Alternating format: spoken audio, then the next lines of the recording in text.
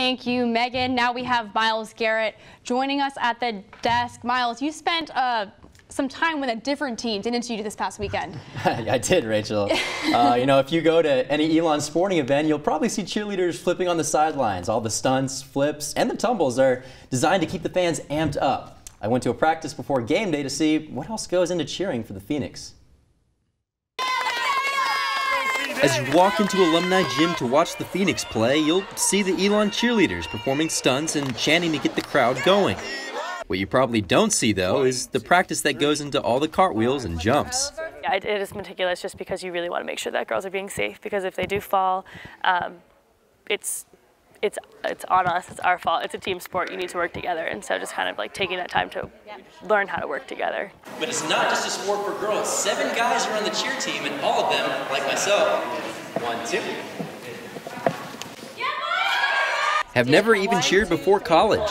Like being a male cheerleader, it's more than just being able how much you can lift. It's like being able to lift something and hold it for longer than just like 1 rep. It's like doing that and then continue to do that throughout 2.5 hours. Grant was the only male cheerleader on the team his freshman year. Now there are 7 men.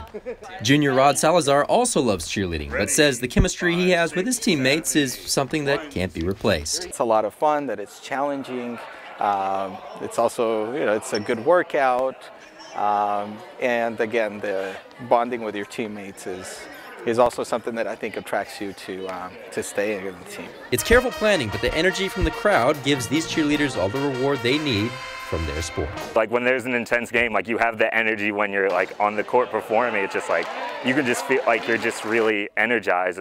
It's a great feeling. You know EU, you know all in. And the cheer season will end in mid-March with the basketball team. Miles. That was an impressive lift, man. How many takes did it take? Oh, man. I wish I could say just one, but that took a couple takes. You know, there's a lot of technique to it. You know, you got to really extend your wrists. You got to really put all the trust in your arm.